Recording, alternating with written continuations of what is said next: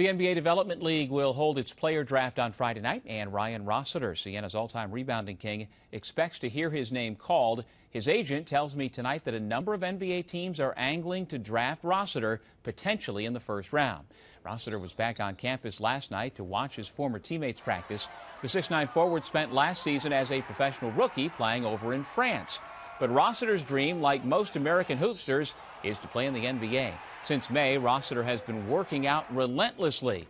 Meanwhile, his only real competition since leaving France came in the Siena Legends game in mid-July. He's hoping the D-League, following Friday's draft, is his path to the NBA.